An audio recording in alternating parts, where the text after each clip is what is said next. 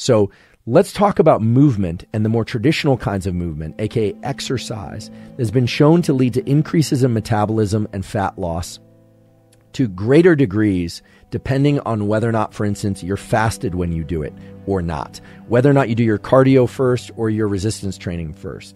And this is, again, in a literature for which there's a lot of controversy, but in digging through all the studies on this, we're finally starting to arrive at a consensus of when is best to do exercise and what types of exercise to do if your goal is fat loss.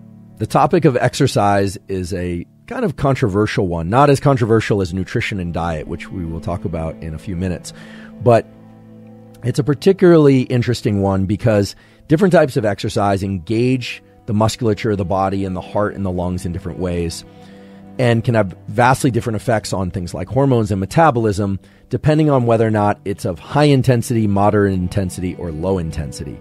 So rather than think about weight training versus cardiovascular exercise, I think the most simple way, the most fluid way to have this conversation about exercise and fat loss is in terms of three general types of training. Whether or not it's done with weights or body weight doesn't really matter. And those are high-intensity interval training, something that seems to have gained a lot of popularity in recent years, so-called HIIT, H-I-I-T, so high-intensity interval training, sprint interval training, so that's going to be very high intensity, or SIT, or moderate intensity continuous training, MICT. So we've got HIIT, SIT, and MICT, MICT.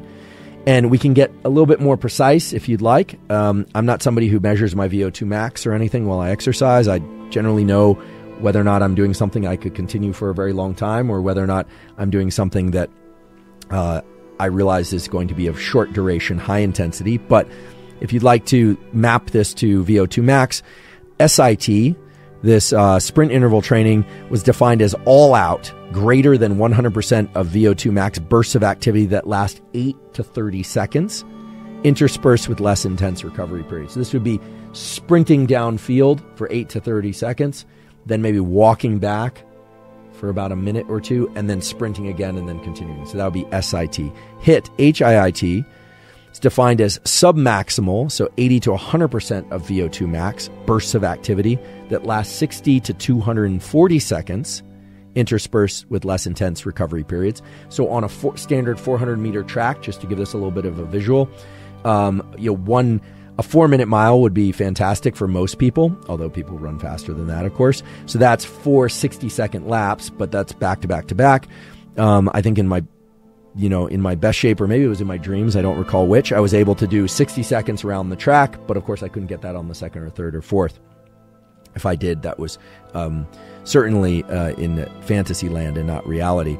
But 60 seconds would be about one revolution around the track, maybe 90 seconds, depending on how fast one is running. So 60 to 240 seconds. MICT, okay, this moderate intensity continuous training, is steady state cardio, sometimes called zone 2 cardio these days on the internet, which is performed continuously for 20 to 60 minutes at moderate intensity of 40 to 60% of VO2 max, or if you prefer heart rate, 55 to 70% of max heart rate. Okay, so we can think about high, medium, and low intensity exercise, although low intensity usually means that you could carry on a conversation, or maybe you'd have to gasp every few steps or so while trying to talk and run. That's, I think, going to be the most useful way to have this conversation that we're having now, because there's so many different forms of exercise that people do, and intensity is important.